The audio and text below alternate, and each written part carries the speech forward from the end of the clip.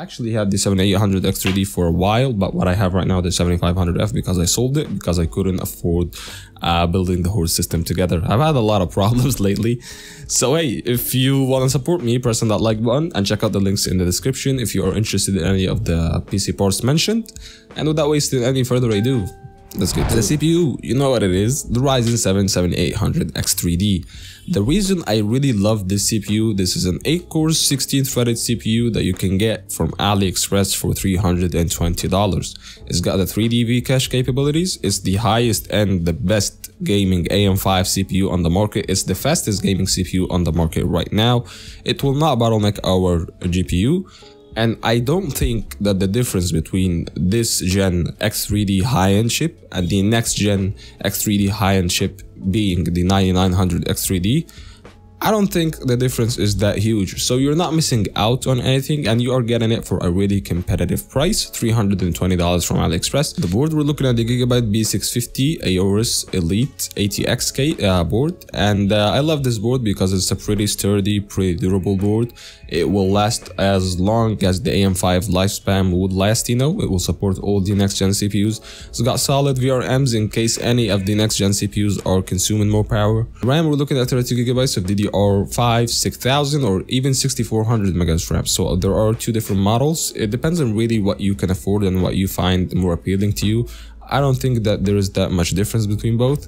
But when it comes to the RAM capacity itself, 32 gigs is more than enough. It will get the job done, of course. The SSD, we're looking at a 2TB NV2 Gen 4 SSD. I love Gen 4 SSDs, and I feel like 2TB is the way to go for a high-end gaming PC like that. You know, you are gonna play at 1440p, you're gonna get playing at 4K.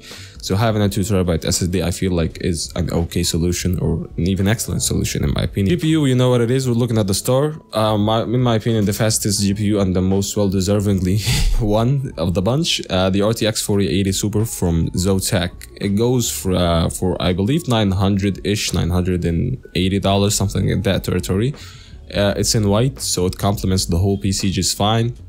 Add in some teal custom sleeved cables and a really good RGB anti-sag and you're good to go for the whole aesthetically pleasing look of the PC.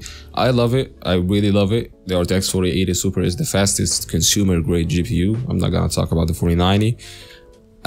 Comparable to the 7900 XTX, when it comes to rasterization, it's there. It's not that far at all. It's got 8 GB less VRAM, of course, the 16 versus 24 GB, but other than that, it's the same performance.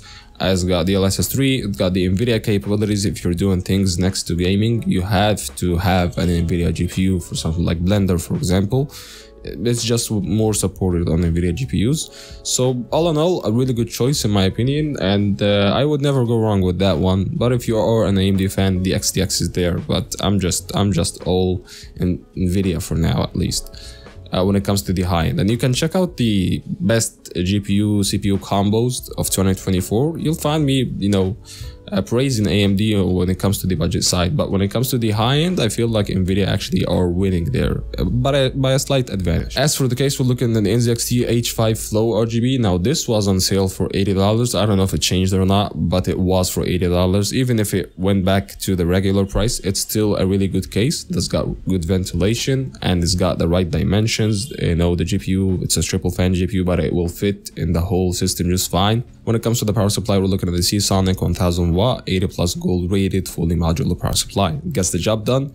1000 watts is more than enough. You can also upgrade to whatever you want in the future. I don't think that this will hold you back. So yeah, if you like the video, press the like button. If you want to see more videos of that, can subscribe, and I'll see you in the next one. Peace.